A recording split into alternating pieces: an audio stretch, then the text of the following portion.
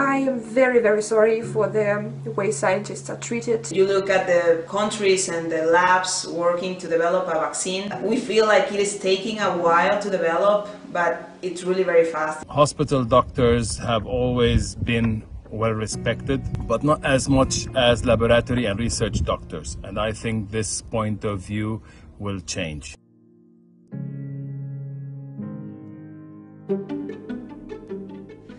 Now more than ever, we realize the importance of investing in science and technology. For me, it's amazing to see how football player, is earning millions of dollars, and then the scientists and the doctors that are, taking care of us are just struggling to live. So I hope this teaches which professions are bringing more value to the world. I do trust our healthcare system. I do think the best of the doctors. Maybe it's because the times are rough and I feel like they struggle a lot. Maybe that's why. I do think that doctors here are good, and that is definitely a noble profession.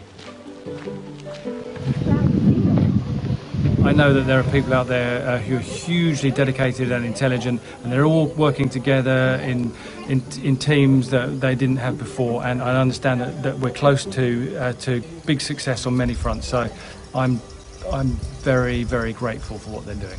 I think Spain has one of the most competitive health services on the globe, but just like the whole world, nobody was prepared for this awful pandemic.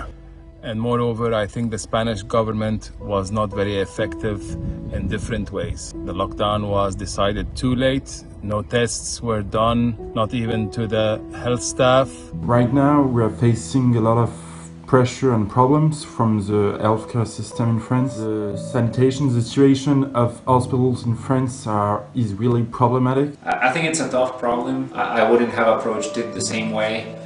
It seemed like the government here was pretty loose at first to try to tackle the problem. I would have expected it to have been easier to create a vaccine and faster, and I would have thought there would have been some kind of cure or better treatment than a ventilator by this stage.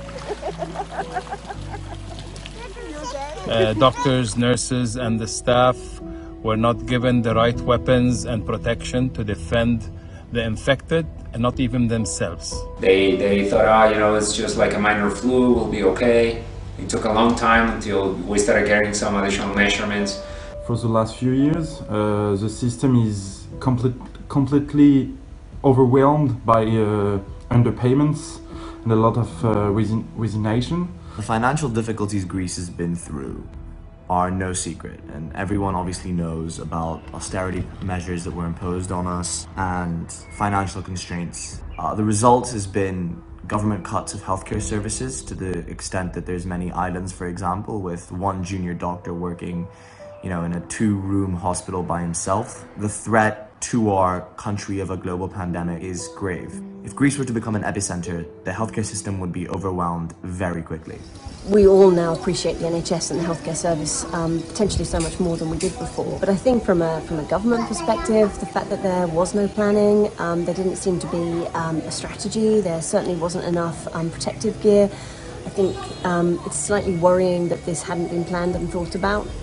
Based on science, based on history, you would have imagined that these conversations would have been happening and there would have been a better level of preparation. I guess I feel quite sorry for scientists at the moment, because they're usually the first ones to say that something is wrong. They are the first ones to explain things to other people and try to make them understand what's happening, and people choose to believe conspiracy theories. With the NHS, there's so much gratitude from the UK public towards the NHS. People have put their lives and their families' lives on the front line, and they've just done an amazing job. So I think that we all now appreciate the NHS and the healthcare service potentially so much more than we did before. Now more than ever, we realize the importance of investing in science and technology. If what they are saying is true, that we will have a vaccine by the end of the year or even next year, that's going to be a record.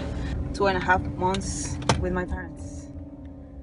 You look at the countries and the labs working to develop a vaccine, it's amazing what they are doing. We feel like it is taking a while to develop, but it's really very fast. Hospital doctors have always been well respected, but not as much as laboratory and research doctors. And I think this point of view will change. The problem with having a future pandemic is that it could be completely different. And all measures that people have been taking now for this pandemic could be tossed out of the window just because of the nature of the new pandemic. The coronavirus shows that our system has to be rebuilt. We don't pay enough the workers in the hospitals. The situation is critical. We have to think how to restore the greatness of the healthcare in France.